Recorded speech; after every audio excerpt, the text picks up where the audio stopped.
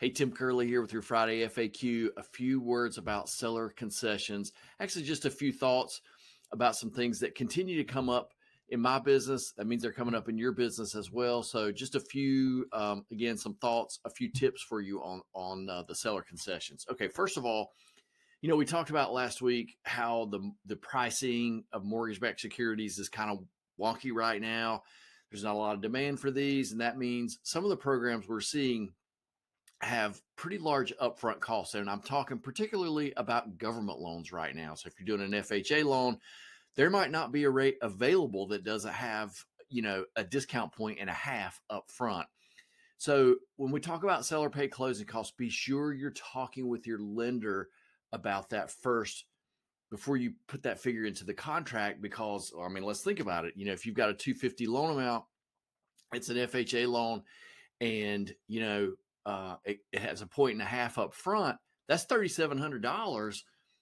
Maybe your normal closing costs are $6,000 or $7,000. Now you're looking at $10,000 or $11,000.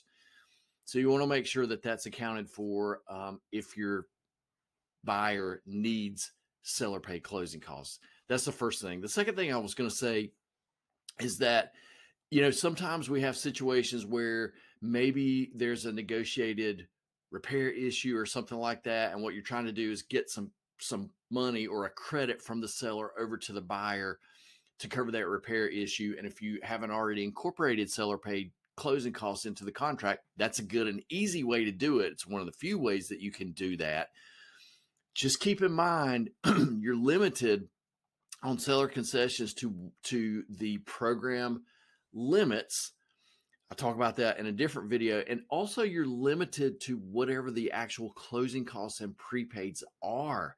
So what that means is, like, if you got $12,000 over here that we're trying to get from the seller to the buyer, but the buyer only has $8,000 in closing costs, the buyer can't get that extra $4,000 at closing. It doesn't go to them. It's not a direct dollar for dollar credit.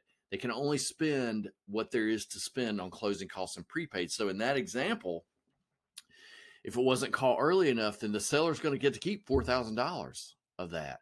So again, that's another situation where you want to make sure you're talking that over with your lender and everybody's on the same page, because if you've got excess seller money here, maybe the lender could do something to try to spend some of that money, or find out another way to work the numbers out. Okay, going back to the issue about discount points, I also wanted to bring this up too.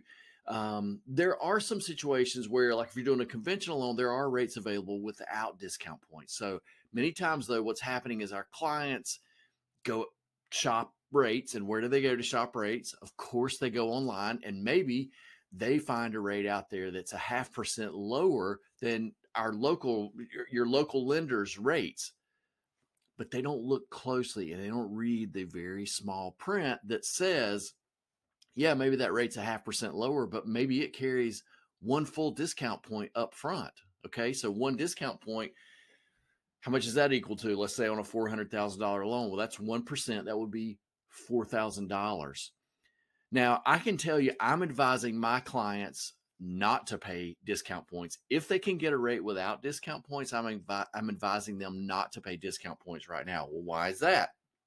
Well, every forecast, no guarantees, but every forecast that we see right now has rates dropping significantly in the next 12 to 18 months, putting our clients, many of our clients, in a position to be able to refinance.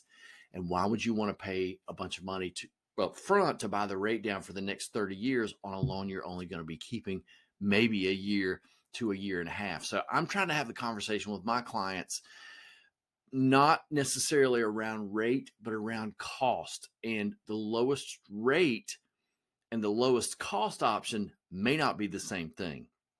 So again, that's a situation where they want to talk through that with their lender, trying to help my clients kind of see that. And again, I'm not advising them to load up a bunch of upfront costs if they can avoid it right now. In some cases, it's not possible, like we talked about with the government loans. Okay, that's all I have for today. One last thing I wanted to mention to you, and you may know this, all these Friday FAQ videos are housed out on my YouTube channel. I have a YouTube channel, and I actually started it so I could create a library for you to be able to have access to these videos. If you think, maybe what was that video you talked about where the percentages were back last September or whatever? It's all out there on the YouTube channel. You'll find a playlist out there for real estate agents, and all these videos are there so you can find them sorted by topic and everything. So please use that. It's there for you. It's there as a resource. Okay, thank you for watching. Have a great weekend. We'll see you soon.